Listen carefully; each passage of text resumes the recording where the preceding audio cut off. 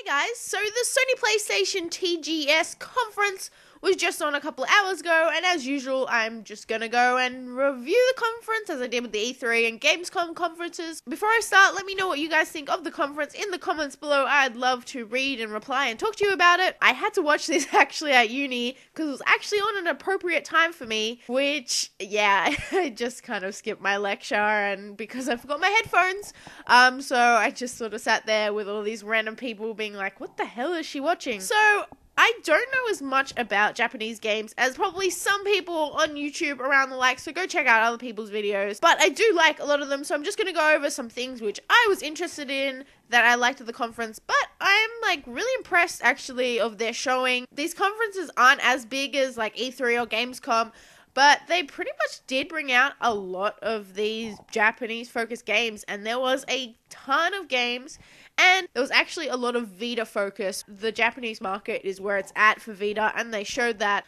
So yeah, let's go with some of the announcements. Probably the biggest announcement, I'm pretty sure it was trending worldwide on Twitter. Persona 5, which was previously announced for the PlayStation 3, is now also coming to the PlayStation 4, which is exciting for a lot of people that were like keeping their PlayStation 3 around just so they can play that. Now you can actually decide that you want to put it away. And they just had a cool trailer with that, with this guy with glasses. I really enjoyed Persona 4 on Vita, so I'm happy that this is coming to more platforms than just PlayStation 3. Next up, PlayStation Vita and PS4 got announced that they could have custom themes with new firmware. These were both missing from these consoles because both the PSP and the PS3 could have custom themes, so that's now coming. Bloodborne got a release date, which is February 5th in Japan, but I assume the worldwide release date is going to be similarly around that time. I'm actually really happy with, like, the turnaround. Like, they announced this at E3, and the game's coming out in February. Usually games, like, are announced and they come out, like, 2 years later. So this one, like, they just went, boom, it's announced, oh, it's going to be ready in February. So, well done, Sony, for that. Kojima came on stage and talked about how successful the PT demo was. I made a video a bit back, go check it out if you haven't already, about how the marketing of PT was done perfectly, and they kind of said that. They said PT was downloaded over 1 million times, and that's for a demo, and they said that they were really happy that people emphasized the share function, and as I talked about, like, it pretty much went viral, which is excellent for, you know, this game's marketing team. So I'm happy that they addressed that, you know, that came up in the conference, because it's a pretty cool thing, and I don't think they expected it to go, like, to grow that big. So next, from the Tekken team, they are working on a Project Morpheus game, but all they showed was this weird schoolgirl thing. Like, I was like, are you playing as a schoolgirl or what? Like, I've been a schoolgirl most of my life. I am not looking forward to returning to that in Project Morpheus.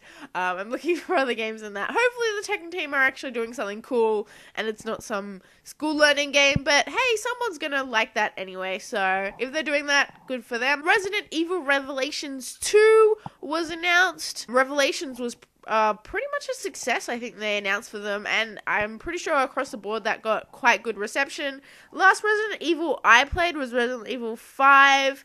They said that Revelations 2 was going to have new characters, so I'm going to keep an eye on that for the future to see if I want to pick it up or not. They announced a pink and white Vita, which is really cute. Oh, it's going to be tempting to try not to buy one of those. They also said to attract some more female audiences, they were doing some Japanese dating sims thing, which, I mean, it's not for me, but to some people, that's a big deal for a game, so good for them for announcing that. Hot Shots Golf 2 was announced, or whatever it's called in Japan. I really do like how the Japanese like golf games. We got Hot Shots, we have like Mario Golf, and they do the arcadey golf style really well, not like Tiger Woods or whatnot, so yeah, I quite liked Hot Shots, so Hot Shots Golf 2, sick. And then there was like a stack more games, which was also released, which I am not as much into it. There was Disgaea 5 for PS4. I really love strategy games, but I don't know why I've never like really gotten into Disgaea. Maybe I might check it out sometime again, but who knows. We got another Yeast game for PS4 and Vita.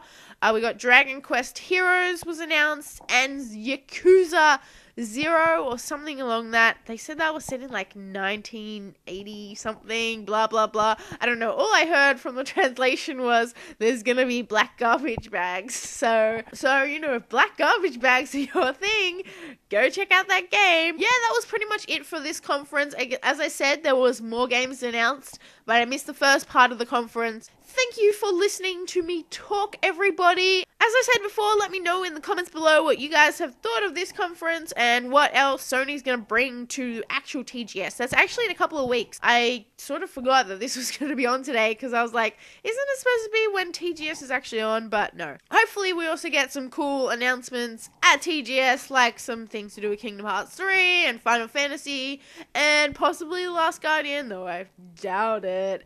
But yeah, thank you for listening and I'll talk to you guys soon. Bye!